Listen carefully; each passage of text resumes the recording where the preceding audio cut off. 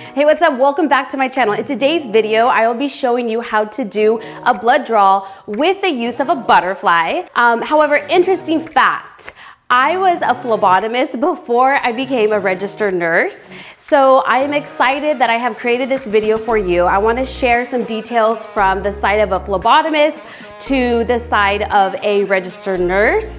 And if you are watching this video and you've come across it, I want you to actually comment below and share your story. And if you are watching this as a first-timer phlebotomist or maybe even a new grad nurse, comment below. However, before we get into the good stuff, if you're new here, welcome. My name is Tina, nurse practitioner. Don't forget to subscribe and turn on that notification bell. Let's get started.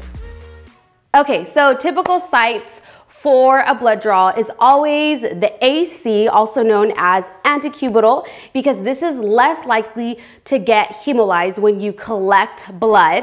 The other option is the back of the hand. You want to avoid at all costs trying to draw blood from the inner wrist area because there are nerves and tendons, and you want to avoid that site at all costs. In addition to drawing blood, you want to take a look at your patient. Reasons or sides to avoid is if your patient has a fistula, so they're on dialysis, you want to avoid that site at all costs. If they have one on the left side, avoid it.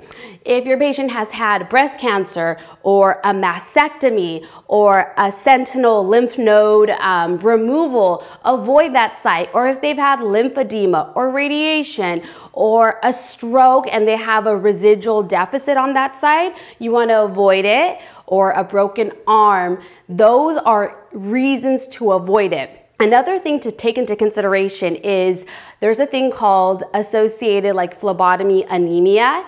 And so you may hear it like some patients that are getting a lot of repetitive blood draws, they might say, oh my gosh, you're drawing a lot of blood. Am I gonna get anemic or something? So research does show there is phlebotomy associated anemia. So you want to be conscious of your patients that are getting blood draws, especially for the inpatient patients. They have multiple teams. So they may have their primary team, like for medicine. And let's say in the morning they ordered a basic metabolic panel. So a green top tube, and then cardiology came on, and then they ordered a magnesium level. So instead of having two separate draws, you can actually modify on the computer charting, if you do computer charting, and put it as a late add-on and just follow it up with a phone call to the lab, so then that way they can make that adjustment and the patient doesn't have to get stuck. Okay, so at this point, you are gonna want to gather all of your supplies. Things that you will need is you wanna print out the labs for your specimens. You want to get your biohazard bag. You want to collect all of your tubes that you're going to need.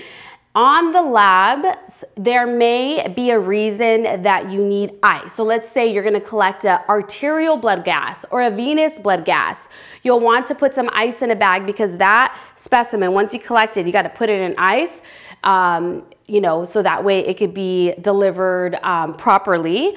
You also will need a pair of gloves, a tourniquet, alcohol prep if your patient is not allergic to it. And then for the gloves, you also want to verify allergies. If they have an allergy to latex, you want to make sure that you have the right gloves for the patient. You have your alcohol prep, and then you also have your butterfly. It could be a 23 or a 25 gauge. And then you're going to have your tube holder that you're going to connect to it, or you can have your vacutainer. You have all of your tubes already. Then you'll have your Band-Aid and your 2x2 gauze.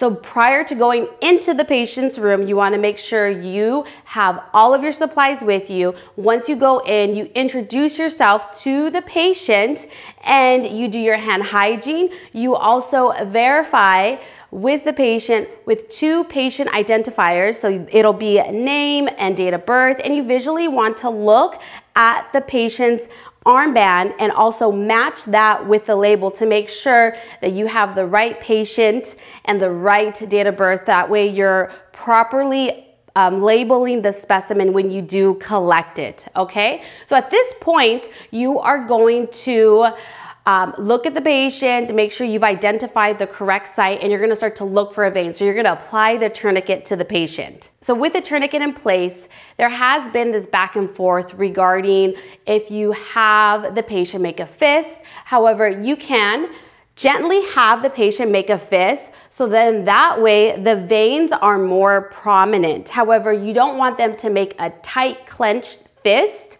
or you don't want them to repeatedly open and close their hands. And the reason for this is because it can produce in the lab specimen like a pseudo hyperkalemia, which is a falsely elevated potassium level.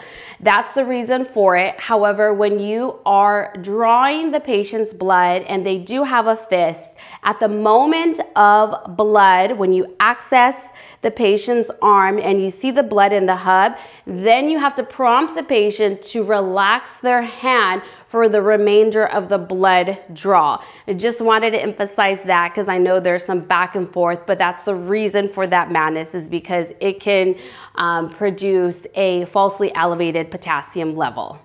So after you have identified the patient with 2 patient identifiers, you're gonna verify allergies as well. You're gonna do your hand hygiene, you're gonna put on your gloves, you're gonna apply the tourniquet. So I'm gonna go in the antecubital area, so I'm gonna go about 2 to 3 inches above the site. So I will apply it because now I'm going to locate my location for where I'm gonna stick the patient. So I have the tourniquet on. I don't have it on to where it's really tight, but I have it on enough to where I can still palpate an arterial artery if I need to. I wanna make sure that I advise the patient to make a slight fist with the emphasis of them not making too tight of a fist, and I want to do this all within less than 1 minute. So I'm going to palpate the vein. I see that it's here. It's nice, has good flow back, and it has bounce back, and it's spongy. So I'm going to go in this location. So I'm going to have them relax their arm, and then I am going to clean the site. So I'm going to clean the site in a vigorous motion, side to side, for about 30 seconds. So once I've done that, I am going to release the tourniquet, making sure that it was less than a minute. If it's greater than a minute, you want to wait 2 minutes because it can result in hemoconcentration. At this point, since the site is clean, I'm gonna prepare my supplies. So I have my butterfly, and I also have, what I wanted to go over was, this is a 23 gauge. You can use a vacutainer or you can use a hub. If you use a hub, you don't have to remove anything from the butterfly, you just twist it on. However, my preference is, I like Venipunctures, so I'm gonna remove the needle, put that in the sharps container, and I'm going to attach the vacutainer. Okay, now that my site is clean and dry, I'm also going to prepare the tape. So I have the tape here, and then I'll pre-open this for my 2x2 gauze. And I have all of my tubes that I'm gonna be using, and one of them is gonna be a waste. The other 2, I need my basic metabolic panel, my CBC. So now that I know that my site is clean, I'm going to reapply my tourniquet. Okay. And then I am going to have them make a fist. I'm going to take out the plastic sheath cover from here, okay? And then I am going to inject at the site. So I'm gonna hold down, anchoring the vein, and I'm gonna go inject. I'm gonna prompt the patient to release their arm. And then I am going to put the vial inside. There you go. So I have a waste, about 3 mils. I don't need to invert that. Green top tube for the order of draw. So once my green one is filled up, I'm going to invert it about 8 times, 180 degrees. Okay. And then I'm going to go with the purple top tube. So once I have enough blood in the container, I'm going to remove it, and I'm going to invert the tube. Okay. Then I'm going to release the tourniquet. I'm going to put a gauze over. I'm going to gently take out the needle per protocol. And then I'm going to push the retractor from here. And then I'm gonna dispense this in the biohazard. And then I'm going to apply a piece of tape. And then I'm going to label my specimens per protocol. I'm gonna put it in a biohazard bag. And I'm gonna send it to lab. And you're good to go. Thank you so much for watching. Don't forget to give me a big thumbs up and I'll catch you on the next one. Take care.